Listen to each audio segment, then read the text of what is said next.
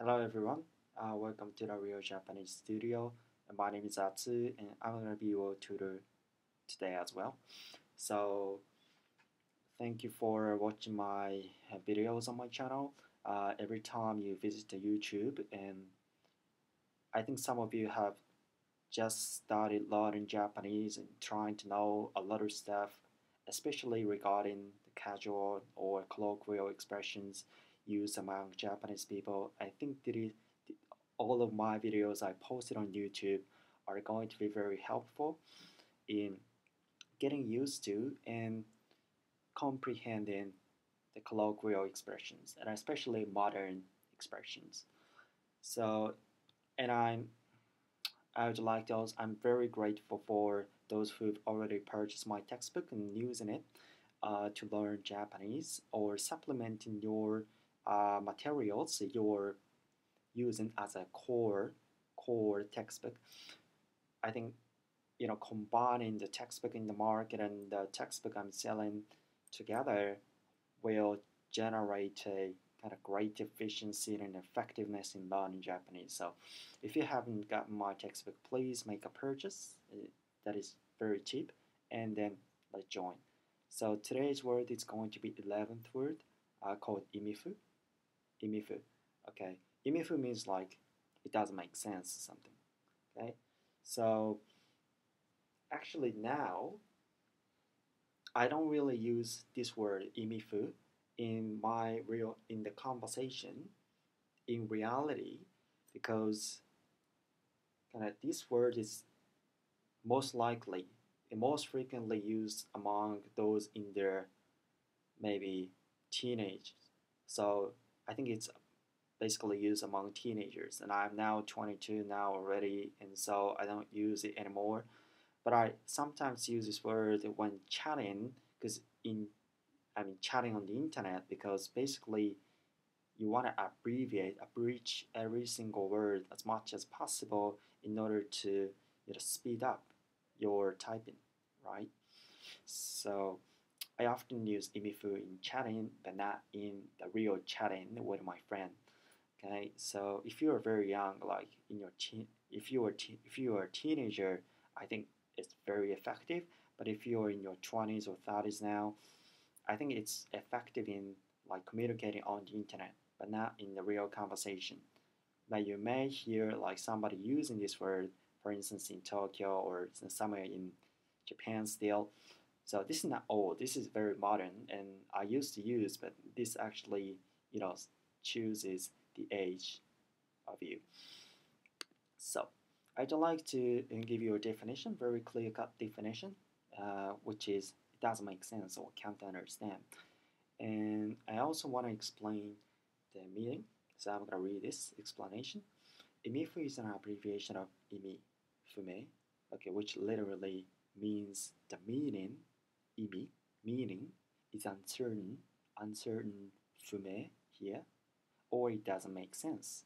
So I remember yesterday my student at my cram school, I was screaming Konomonda IMIFU, okay, because this was written like 1 year ago, so I was still teaching at the cram school, English or Japanese or mathematics, whatever. I was teaching at a cram school in Japan 1 year ago, and okay, it says like Konomonda IMIFU. Okay, this is a kind of remark, okay, given by my student. My student was solving very difficult mathematical questions, and she in the end said, well, この問題超意味不、この問題意味不, which means this doesn't make sense. It's freaking difficult. What the fuck is this? Or something like that. Even though she said in more polite way. So, but anyways, yeah, it's still used. And she was, by the way, a junior high student. Maybe she was at the time 15 years old. So, yeah, this is I think, good example in which IMIFU is used. Okay, it's a great context. And the problem was so difficult for her, she didn't understand what it meant. Okay, so that's what it meant. So IMIFU basically means it doesn't make sense. 意味わかんないとか意味不明とか okay, you understand とか right? Because I've just told you. okay, in the last video. So like you can use 意味わかんないとか意味不明とか意味不とか okay, you can use in a variety of ways, okay, but 意味不 is an abbreviation of 意味わかんない or 意味不明, okay. So I would like to give you some examples. For instance, the first example says この問題意味不 okay, この問題この means this, 問題 means problem, so この問題意味不 I can't understand this problem, okay, that's the first example. So the second example is この画像意味不 For instance, this image is hard to understand. Like, for instance, you are texting with your girlfriend or boyfriend and you are, given a picture of something which looks very, very weird. For instance, like a naked man eating rice like crazy or something like that. It doesn't make sense, right? So you would say like この画像意味不 What does that mean?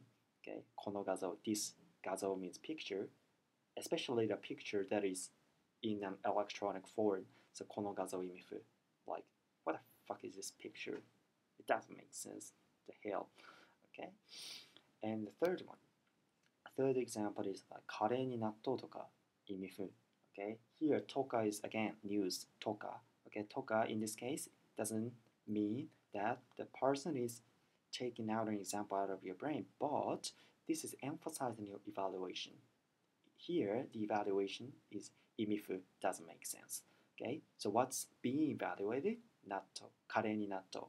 Okay, so カレーに納豆, what does that mean? Okay, you know curry, right? And curry, not an Indian curry especially. Here, it means Japanese curry because people in Japan love Japanese curry. But some people, I've tried, but I don't like it. But some people put natto.